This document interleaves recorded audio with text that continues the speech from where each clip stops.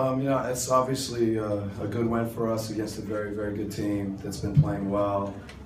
I thought the defensive activity created 22 turnovers, and I thought our verticality and just our presence at the rim and making things difficult, both Al and Paul. I thought the pace with which we played, going back at them, the way we moved the ball, moved people. It's just all the stuff we kind of talk about every day. So we need to build off this. We need to see if we can do it more.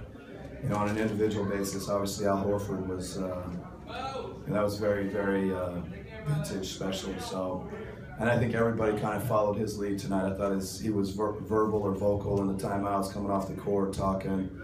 And we just need to, we want to play like this more often. It's not easy, but that's what you want to do.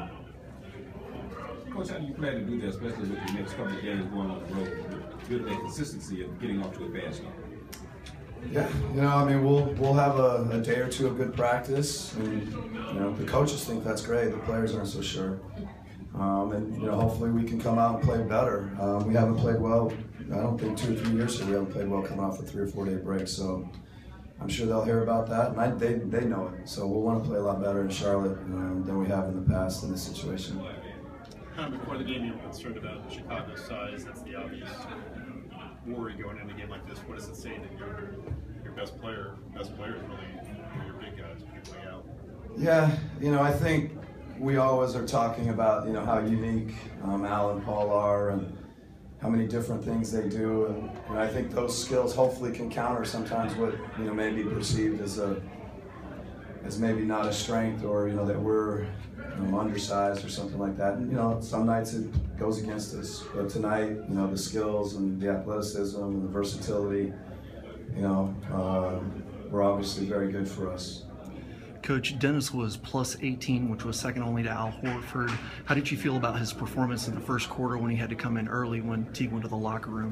Yeah, I thought Dennis was very good. I think it's maybe 3-4 games in a row where he's come in really focused, brought an edge to us, brought a toughness to us on defense. And obviously, when Jeff goes down with an ankle, we got to be ready.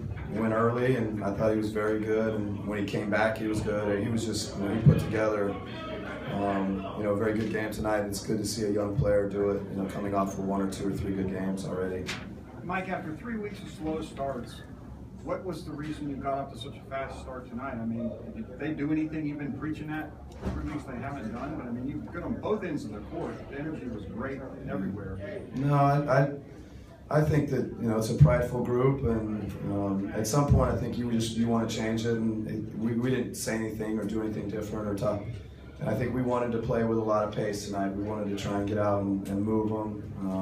On both ends of the court, we wanted to use our speed, and so that may have helped. But we say similar things before other games, and it doesn't seem to maybe have the impact that it did tonight. Or tonight, I just thought the players were great. When it comes together like it did tonight, you said it's things you say all the time. When it does come together on a night like this, does it get back to pride? They're playing a team that's #2 in the East, and they've won 6 straight. Does the opponent perhaps make it all come together more? They were focused all the way. Yeah, I think Chicago's been playing so well. They've really, we've talked about kind of how the East is bunched up, and nobody can really separate themselves. Nobody can have the consistency. And Chicago had done that, the last 10 days or 2 weeks, and they were starting to emerge as that, second team. And I'm sure our guys wanted to make sure that, we'd like to be that group, and we'd like that to be the team that has some consistency and finds a way to put games back to back. And, it starts with playing them, so it may have helped. All right, thank you.